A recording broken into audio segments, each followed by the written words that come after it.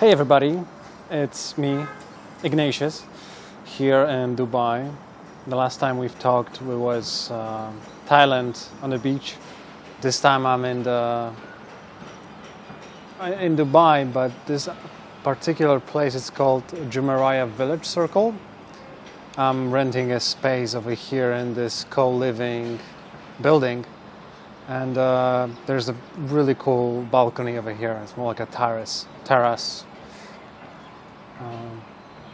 Today I wanted to talk to you about something I've noticed over here, which is one day, like it was like a second day over here, I woke up and I went to the gym, and I noticed few people working out, but one guy, he had those stretch marks on his arms, typical stretch marks that you would see on a person who lost a lot of weight or lost a lot of muscles. Like there was some kind of a big change in the body composition. And I asked him if he suffers from back pain or any other muscle pains. He told me that in fact he does. He has a lot of back pain. And then I realized, something important, which is I have been experiencing a lot of muscle pains, muscle tensions in my life recently, but throughout like the last few years, it has been an increased amount of them. What was also increasing was the amount of weight I was losing. So today I wanted to talk to specifically people who suffer from any kind of muscle tension, muscle pains, who at the same time lost any kind of weight. The more you've lost your weight, the more likely you experience these kinds of pains. So for me, I've been looking for a lot of solutions. This is not going to be a video about how I lost that weight. This is me like a few years ago. It's been almost 40 to 50 kilos that I lost. But in the process of doing that, my body had to adapt to the new way of living, essentially. From walking, sitting, to sleeping, everything that I do right now, well, it's still in the process, but everything has to change. Because my body, my nervous system got used to me waiting, way more. And I think a lot of people who have lost weight or who will have lost a lot of weight experience all those muscle pains because, their nervous system is just it's suited, it's accustomed to a different body type and different body itself, different amount of fat or a muscle amount. So long story short, I've been looking for a solution to my muscle tension problems, and I talked to this guy that second day, Lamar, and I told him, listen, there are exercises that will help you lose that pain, get rid of that pain, and make your body understand that you are now a different person. You have a different physiology. You behave differently. You don't have that much weight on you. You can relax certain parts of your body. And he asked me about them. I obviously sent him, but I thought at that point that I need to make this video, because if it helps just one person to help, those really horrible muscle spasms or tensions or cramps, it's worth it then. So the solution is something called somatic exercises. And I found a person, a doctor, I don't remember the name, she wrote a book about this, but she also has online classes that you can attend to, you can use to learn about this. What I did, I started the lessons. I also started to read a book. I finished the book, I keep doing the exercises, and it is a solution from my perspective. It's a long-term solution. How do you think about somatic exercises? What are they? Essentially, when you think about stretching is almost like a short-term solution to this problem. You stretch your muscles, and in the book that she wrote is actually not the best thing you could do for your body, because you could actually hurt yourself via stretching. Obviously, there's a moment where you feel a lot of relief when you stretch properly, and you can actually get addicted to that. And that's what happened with me. I got addicted to certain types of stretches with my body. I still like, whenever I feel pain in part of my body, I would instinctively stretch that part. But what she actually understood and explained in the book is the fact that it's about, like, every bit of tension in your body starts with your brain, how your brain works, how your brain allows certain muscles to relax or stretch or compress. And if you want to long-term fix those muscle problems, those muscle tensions, you have to approach the problem from the nervous system's perspective. That's the only way to do it. Because if you wanna keep stretching your body, feel free to do so, but it's not going to solve the problem long term. So I'm going to link to everything here. I'm going to put the links in the description, because I'm not an expert in, like, how to communicate this particular bits of knowledge. I can only reflect on my experience and give you an account of how it works with me. I actually do those exercises in the morning before I work out, and in the evening before I go to sleep. And I mean, in a nutshell, and those exercises, somatic exercises, are also called pandiculation, and it's about gentle and incredibly slow movements that kind of tense your muscles the first moment, but at the same time kind of slowly start to release those muscles. And through that particular activity, your neural pathways get strengthened, and over time you get more relaxed, on a constant basis. And especially if you've lost a lot of weight and your body was like 20-30 kilos heavier, you need that. And I'm telling you, because that's my situation, and I was not sure what's happening with me. I was really petrified at some point that I have some neurological disease, because my body kept aching. But this is a matter of muscle tension.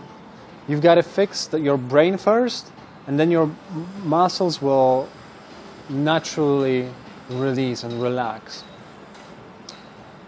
I really, really encourage you to check it out and spend some time. If you want to read a book about this, it really paints the picture not only about this particular way of exercise, but also about pain itself, and how currently the state of the world is that you gotta treat the pain like a symptom treatment rather than the core of the problem treatment. And I fucking hate this approach where you just treat the symptoms. I never really liked how people were treating problems so shallowly. I always wanted to understand the deeper layer to the problem, deeper layer to any particular challenge I may go after. And in this case, pain can be... Sorry, I had to check if this is still recording. So pain can be so debilitating, can be so hardcore, and just make your life so miserable. And especially chronic pain. So we're not talking like broken leg or, like a flu or, something that just happens right now. But like a pain that evolves over time because of how your body moves, how you position your body in space, how you sit. Do you cross your legs constantly? How do you sit in front of a computer? Like the pain that kind of evolves with us over time. And you with this kind of exercises, you start to gain more control of your body. You start to pay attention to certain parts of your body that you were not really even aware of. In my case, when I run right now, and I used to run a lot, I used to run like 10 kilometers per day. Now I can, I don't really want to run that much. I was doing that because I was really after a runner's high in the first place, but the second, on the other hand, I was really like aiming to lose weight. Did it help? Maybe, potentially. Definitely helped with my mindset, but I was, as I do it right now, I suddenly feel my diaphragm tensing, and I realized I have been positioning my pelvis in a wrong way. I mean, I've been doing pushing my ass to the back, and now I kind of rotate my pelvis slightly to the front, like this, and I instantly feel the difference, especially when I run. That's the biggest contrast, but also when I just walk around, and I would have those moments when I would go to a public space with a lot of people around, and sometimes I would get anxious in the places like that. There's a lot of people, a lot of movement. Like, I used to love places like that. I went to the expo here in Dubai. I freaking hate it. I mean, it feels like a airport mixed with mall. It's just a horrible experience, and because of the amount of people, I don't know. There's something wrong with that place. But as soon as I felt the tension when I was walking there, I was like, okay, listen up. Like, this could be a anxious energy coming from me, but I feel my body tensing. And because I started to do those exercises, I started to notice, okay, so this could be like a diaphragm tensing. It could be like abdominal muscles tensing, and they kind of maybe there's something at the back that I feel tense.